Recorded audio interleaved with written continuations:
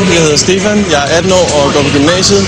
Jeg skal deltage i en Quake-turnering, hvor præmien er 10.000 kroner og et computersystem. Altså i virkeligheden så hedder jeg ikke Stefan, jeg hedder Insane, og jeg spiller Quake. Og jeg har regnet det sammen til, at jeg faktisk er lige så meget online, jeg spiller lige så meget Quake, som jeg går i skole.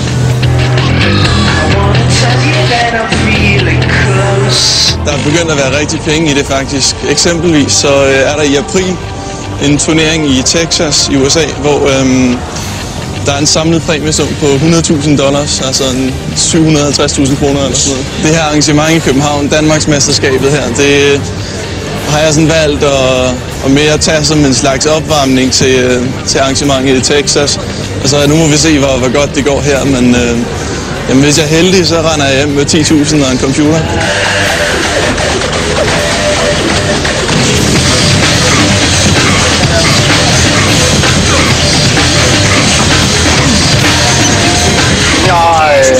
Okay, en scene. Klokken er 11:15 om formiddagen, og vi er nede i en mørk kælder. Hvad er det, der skal til at ske?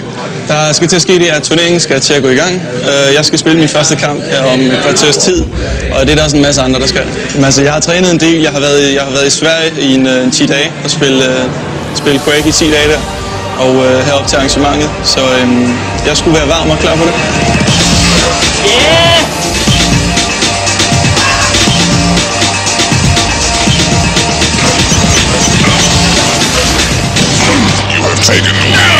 Ja, den er til før du sad og brokkede over din mus, hvad der var galt?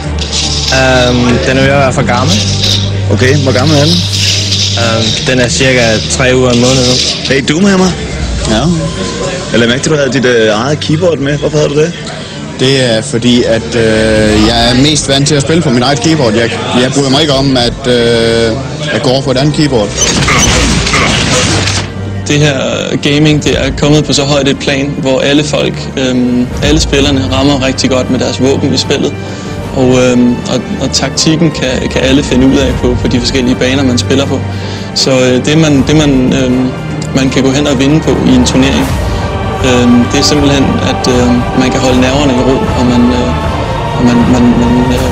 man spiller roligt og ikke bliver for nervøs. Der er penge på spil, og det er for alvor, man spiller.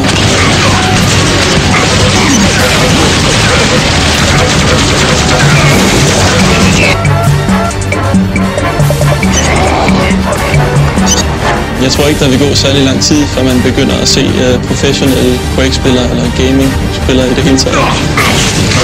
Jamen altså, jeg vil gætte på et år eller 2 måske, så bliver det slet ikke sjældent, at man ser det. Heller ikke i Danmark. Så var der Insane og Funky B i finalen. Er det en god finale? Det tror jeg. Jeg tror, det bliver meget spændende kamp.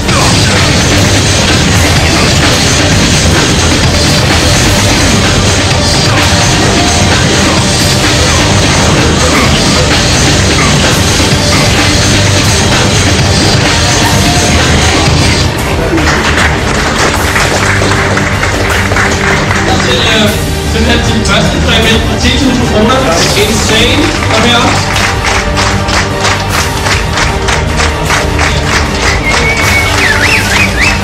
Okay, Insane. Tillykke. Tak skal du have. Ja. Hvordan gik det, synes du? Jamen, det gik okay. Altså, jeg har ikke tabt en hel kamp endnu, så det var godt.